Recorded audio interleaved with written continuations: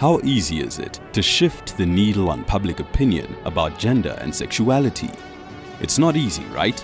Especially in countries where there is still stigma and harsh laws around sexual orientation, gender identity and expression, and sex characteristics.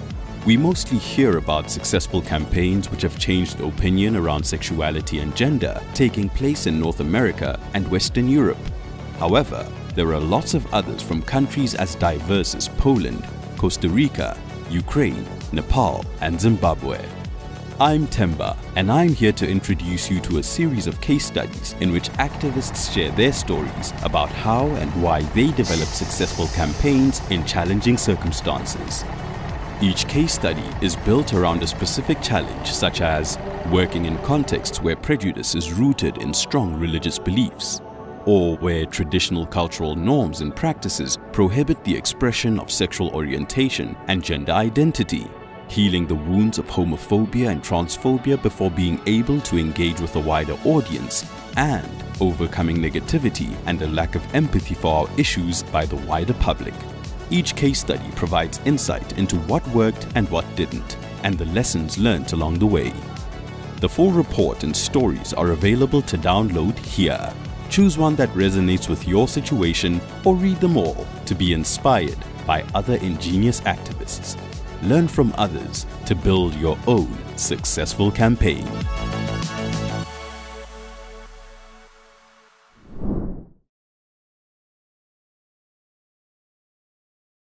If you are an activist working on sexuality and gender issues, you're probably already aware of the importance of finding the right message and the right messenger for your campaign. Given the sensitive nature of this work, finding the right approach can seem like an impossible task, especially in conservative societies. A group of activists in Poland struggling against widespread prejudice, deeply rooted in strong religious beliefs, achieved what many people thought was impossible. This is their story. A part of the journey to become a country with institutionalized civil, political, and human rights, activists across Poland have initiated many campaigns around issues related to gender and sexuality. Campaign Against Homophobia has contributed to this work by running a number of successful campaigns promoting acceptance and equality for LGBT people.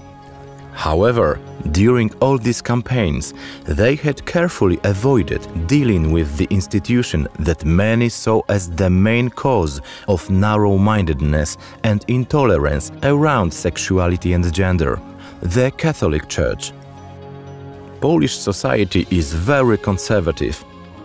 Over 90% of people are practicing Catholics.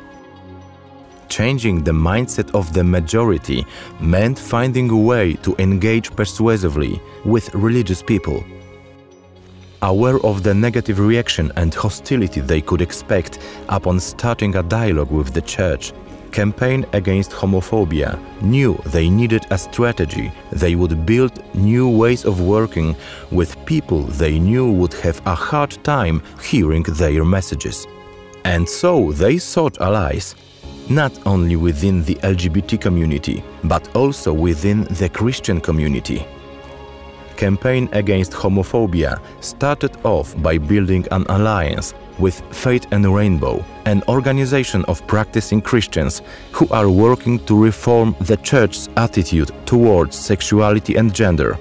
Together, they approached a PR agency to create a message that would resonate with both sides: the LGBT community with their different stances on religion, and practicing Christians with mostly negative perceptions of the LGBT community. The message they chose was simple but clear: a handshake between an LGBT person and a Christian, representing the possibilities for finding common ground based on understanding and acceptance. Faith and Rainbow took the lead in connecting the campaign to their target audience.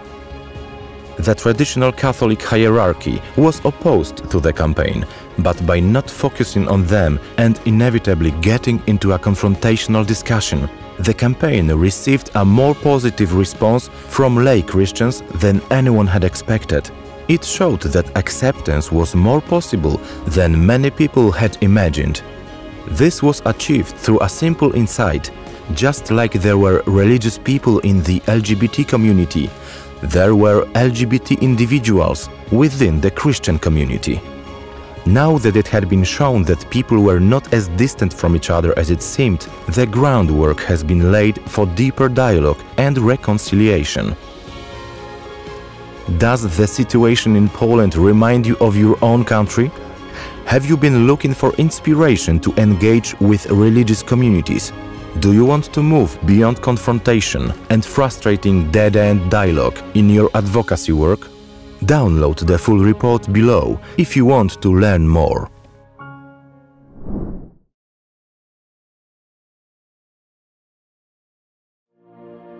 Gia, in 2018, the Supreme Court of Costa Rica ruled that same-sex couples would be able to marry.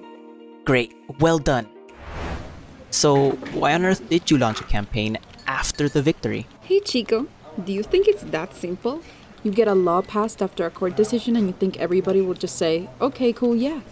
The presidential election that took place just before the court ruling had been ugly. The issue of same-sex marriage literally divided the country and almost got a harsh conservative elected. It was a close shot. So, you mean you had to convince people that they should accept this court ruling? You've said it. Accept. We knew there were a lot of people out there who were not happy. Who were they? How did you know? But we did conduct some research. You know, without research, you really are just living on assumption, and that's a huge mistake. So we found out through research that men over the age of 40 were the hardest to convince.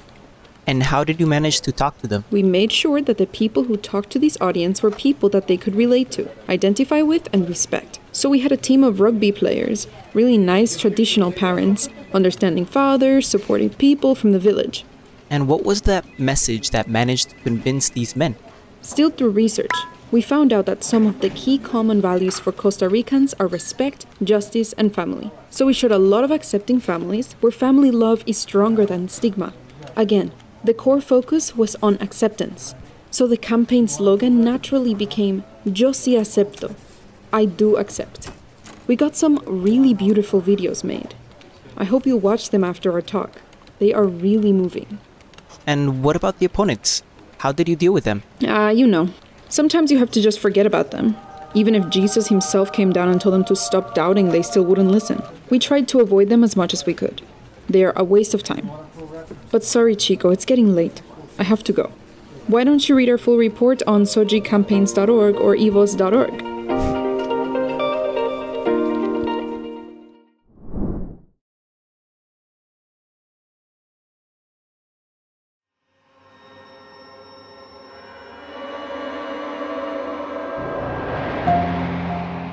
Most often, when activists tackle discrimination, we only focus on a single issue, like racism or sexism or homophobia, transphobia, ageism or ableism. This can be effective, but it also has some limitations. One limitation is that no one has just one social identity. Some people are women, some people are men, some people express their gender in a way that doesn't fit into either box. Some people are ethnic minorities, some people are young, some old, some disabled, some queer. All of us are actually many of these identities, together. An intersectional approach deliberately seeks to integrate different social identities and forms of discrimination under a more inclusive message.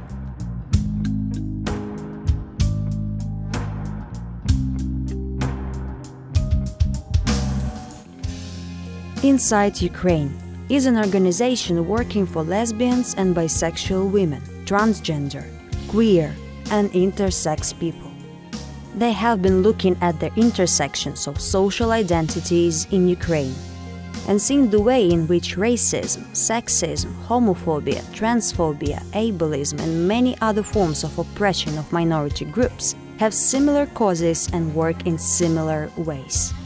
So, rather than starting to campaign against homophobia or transphobia, Insight launched a striking visual poster campaign that graphically showed the kind of hate speech women, LGBT and gender not-conforming people and ethnic minorities experience every day. By tackling these three together, the effect was to show how sexism and misogyny, homophobia and transphobia, and racism are connected, and to invite people to have a similar stance towards all three. The campaign soon went viral. More than 20,000 users saw the images, and over 10,000 people read at least one article about the campaign. For Insight, the campaign demonstrated that by looking at the more general issue of stigma through an intersectional lens, many more people were engaged than if they had only focused on homophobia and transphobia. But this approach was not just a clever way to get anti-racist and anti-sexist people to embrace the fight against homophobia.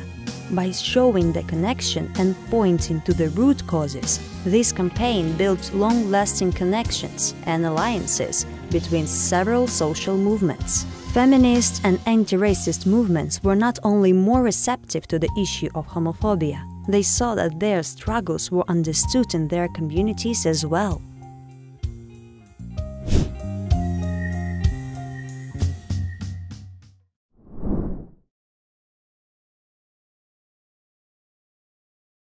For most of us, the laws in our country by and large reflect the state of public opinion. When a good proportion of people support a more progressive vision, the laws gradually change to reflect this. This is why most activists engage in lobbying and campaigning. In some cases though, the law just won't move, even when public opinion had changed. This happens when very conservative governments are in power. But in some beautiful rare cases, the law jumps ahead of public opinion and shows what progress looks like. This is what happened in Nepal, thanks to years of strategic and clever activism by the Blue Diamond Society, Nepal's leading organization working for gays, lesbians, and third-gender people, as Nepal traditionally calls transgender people. As a result, in 2015, Nepal became the world's 10th country to specifically name LGBT people as a protected category in its new constitution, and a third gender category now officially coexists with male and female gender markers. Obviously, this is a good reason to celebrate, but the fight is not over. While in Kathmandu, progressive people were increasingly supporting sexual and gender diversities, in other parts of the country, traditional circles were frowning upon these evolutions, seen as imported from the decadent West. Nepal had never been colonized, and it wasn't to start now. Opposition started to mount, like dark clouds coming in. But the Blue Diamond Society was not an agent of anyone. The diamond had been formed within Nepal's age-old mountains, hills, rivers, and people. So when the Blue Diamond Society decided to start pride marches in Nepal, it very naturally didn't turn towards New York or London for inspiration. It looked inward to Nepalese culture. The festival of Gai Jatra is one of the oldest and most unusual of many festivals celebrated by the Hindus and Buddhists. Over the centuries, the festival developed a second purpose. In the days when political expression of any kind was outlawed, Gai Jatra was the day when ordinary citizens could vent their frustrations through political and social satire without fear of reprisal from the rulers. Given this history, Gai Jatra was the perfect time for a joyful protest march. Leading the march, riding on an elephant in rainbow colors, was just one of the many genius ideas that got the Pride March radically enshrined in local culture. Does that approach make sense to you? Do you feel you could get inspired? Read more about this in our special report.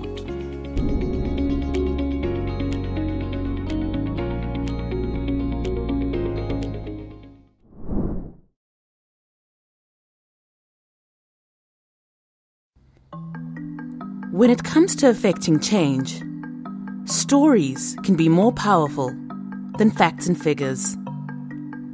This is a lesson from Zimbabwe, where a community-based organization called Roots used storytelling and dialogue to change attitudes towards reproductive health and rights and save women's lives.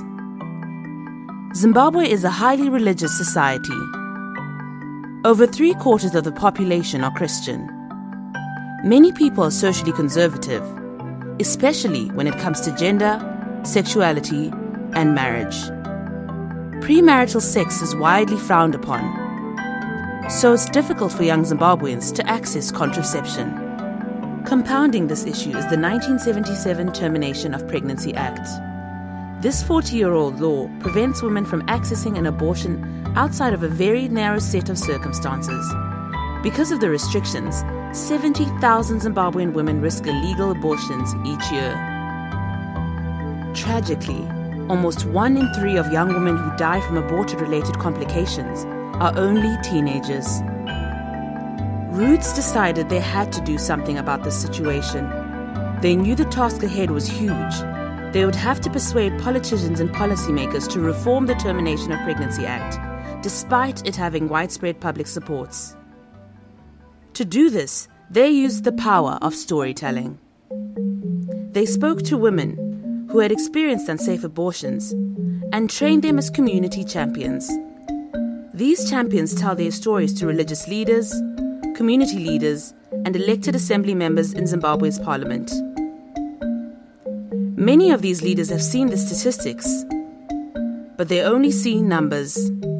They don't understand the human cost of this suffering until a real person looks them in the eye and tells them what they've been through.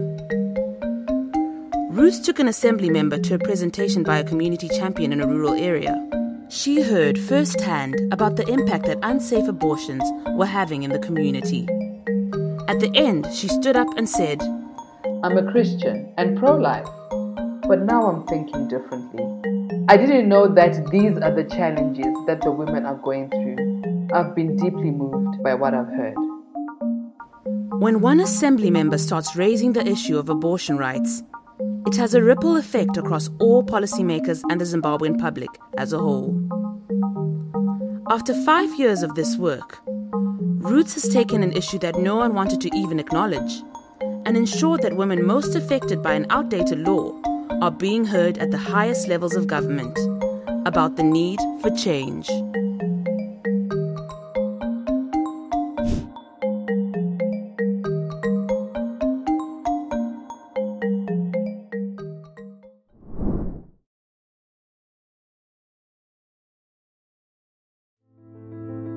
Hey, are you okay? You look kinda sad. I wish I was braver. If I was, I would tell them to stop. What are you afraid of if you go talk to them? I don't know what to say. I'm scared that they will attack me instead. I just can't do it. Most of all, I'm scared that maybe they're right. Maybe who I am is not okay. Maybe I don't deserve to be treated better. Being different can be hard, especially when the only message you get is that you're not okay. That's not what I see. What I see is someone brave and beautiful. But it doesn't matter what I see. What matters is how you feel.